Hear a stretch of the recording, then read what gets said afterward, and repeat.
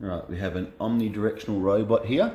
We have 3 motors, all driving 3 omnidirectional wheels, all 120 degrees apart. Right, that will give us 3 degrees of freedom. If I switch the robot on here. So 1 degrees of freedom is forwards and backwards in the y-axis. Another degrees of freedom is side to side in the x-axis. Then the last degrees of freedom is rotation between the 2 axes. We can program it to do combinations of all of it. So it's going forward in the y and rotating. Here it's going straight sideways and rotating. So that's doing motions in 2 degrees of freedom at the same time. We can program it to do any combinations of any of those 3 degrees of freedom. But the case is, how do we do that? Now, how this robot will move will be in the direction of the resultant forces, i.e. we add up all the forces, will tell us what it's going to do. Right, so we want to find how much x component that one makes, how much x component that one makes, and how much x component that one makes. We're going to find out how much y component that one makes, how much y component that one makes, how much y component that one makes. And also, we call the rotation W. We need to know how much rotational force each one of those make to make it rotate. Okay, a bit of revision of trigonometry. Right, the sine of theta is the opposite over the hypotenuse. The opposite will be how much force in the y direction, and the hypotenuse is how much force the motor is putting in.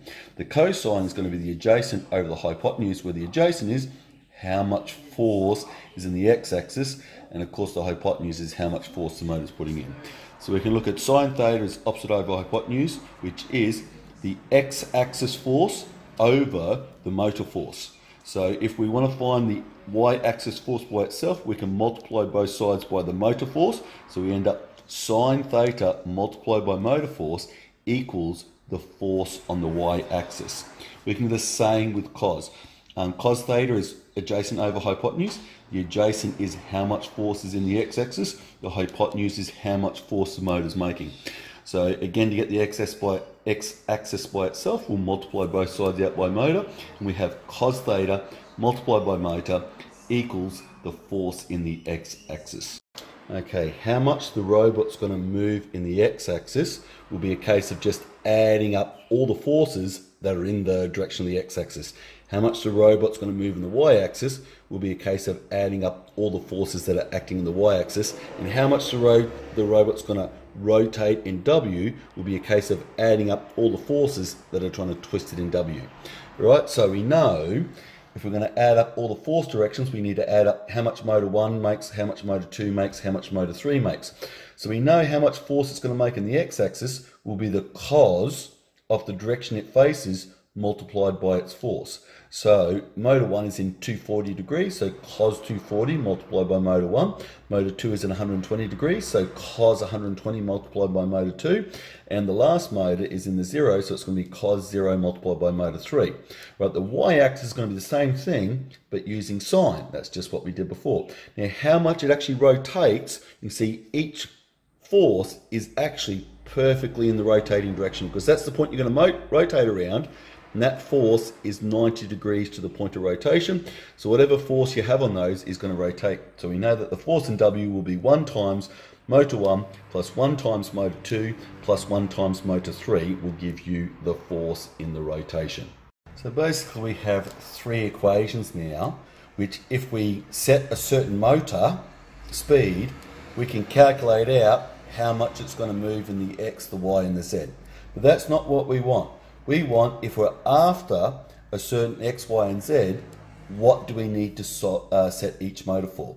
So basically we have to solve for the motors these 3 simultaneous equations. There's 2 ways of doing it. One is by using algebra, which is doable but fairly difficult. I find for a large simultaneous equation like this, matrices is probably a little bit easier. So I'm going to put them all in a matrix down here. So we basically said that this here I've put in this vector is going to be equal to these 2 together. Now if you do the matrix multiplication of those 2, you'll get exactly that. So we need the dot product of that vector by that vector. So that will be cos 240 multiplied by motor 1 plus cos 120 multiplied by motor 2 plus cos 0 multiplied by motor 3. Exactly what we get on the top there. You'll find the same when we do the dot product of that, and when we do the dot product of that, we get exactly that. So that is just the matrices form of those equations there. Okay, so we have a matrices. If we put in a certain amount of powers, we can multiply it out and work out the output. We want the other way around, so we need to get the motors by themselves. The easiest way to do that, if we multiply both sides of this equation by the inverse matrices of A, what will happen is if you, on this side here, if you have the inverse of A multiplied by A, you get the identity matrices. Anytime the identity matrices multiplies by anything else, you just get itself. So on this side, this will disappear, and you'll end up on this side, the inverse of A multiplied by that. Now, working out the inverse of A is quite hard. We're going to do it in a little bit. For the moment, we're just going to make up this matrices, and we don't know what A, B, C, D, E, F is. We're just going to write it like that. We'll end up with the inverse of A multiplied by that will equal that.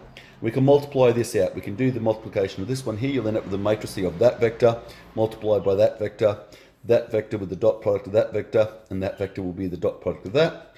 Coming across here really nicely, it'll be A by fx plus B by fy plus C of fw, D times fx, E, and so on.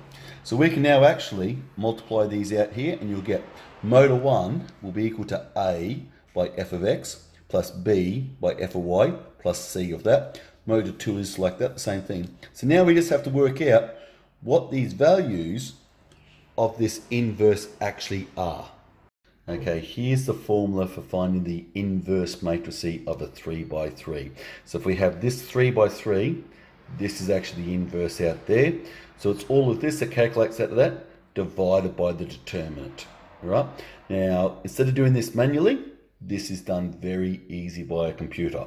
What I'll do is I'll put the values for the input, A, B, C, D, which is that, and then I'll use the computer to calculate that out.